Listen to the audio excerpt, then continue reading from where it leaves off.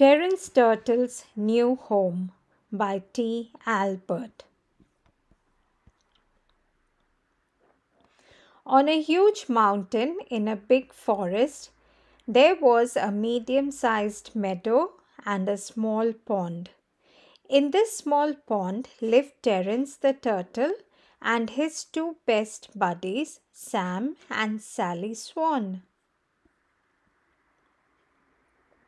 Oh, you may think it odd that the turtle and swans were buddies, really true friends, but I assure you they were. Every day the three of them would search the pond for food, swim together and play games, and tell stories on the shore. When it got dark, Sam and Sally would return to their nest under a large tree, and Terrance to his den on the shore by their tree.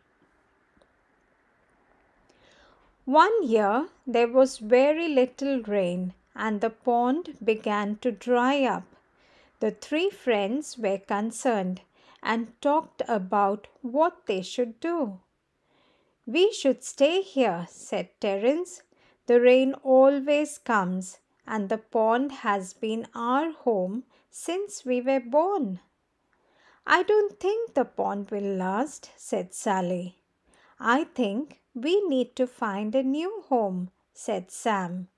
Then Sam flew away in search of a new pond. After several days, Sam returned to find the pond almost dry and his friends not doing well at all. "Sam!" Terrance shouted excitedly. "We are so glad to see you. The pond is almost dry. Sally is hungry and scared, and my shell is starting to crack. Did you find a new home?" "Yes," said Sam. "It is beautiful, but very far away, and I don't know how you will get there." The three talked for a long time. Then Terrance said, "I will stay here and dig deep into my den, and the two of you, my true friends, fly to your new home." "No!" shouted Sally. "We will all go." "There has to be a way," said Sam. The three sat under the bright sun in silence, thinking of a way to get to the faraway pond. "I know how to do it," shouted Terrance. "See that stick?" he said to Sam. "Sally and you will each take an end in your bill, and I will bite it in the middle. Then you can fly to our new home while I hang onto the stick. We can all be together." Again the three sat in silence, thinking about Terrance's idea. "It will work," said Sally. "I agree," said Terrance. "Maybe," said Sam. Sam looked at Terrance and Sally for a few minutes and said, "Yes, I think it will work. But none of us can talk or open our mouths no matter what. Does everyone understand? Does everyone agree?" "Yes," said Sally. "I agree too," said Terrance.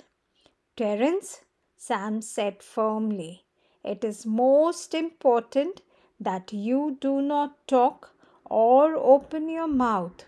Remember, you can't fly." "I understand," said Terrance.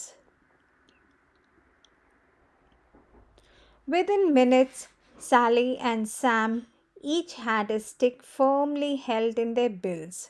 Sam opened his mouth and bit down on the stick.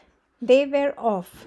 Sally Swan and Sam Swan flew side by side, separated by a stick, while Terrance Turtle hanging in the middle. It was a very strange but funny sight.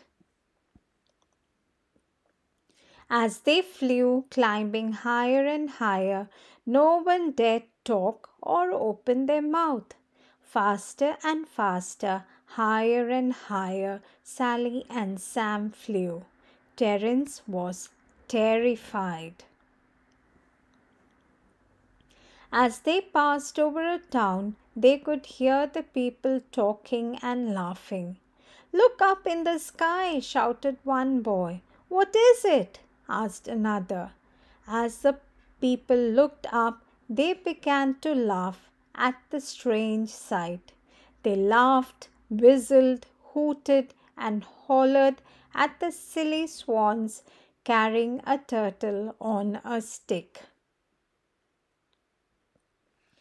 Terrance heard all the noise but couldn't look down to see what was going on. Ignoring the advice that Sam had given him, he opened his mouth to ask him what was happening. Before he could say a word, he was falling and looking up at his flying friends. "Oh, don't worry. Terrance didn't get hurt. You see, they were close enough to their new home. So Terrance fell into the big, deep pond." But not listening to his true friend could have ended it differently for him.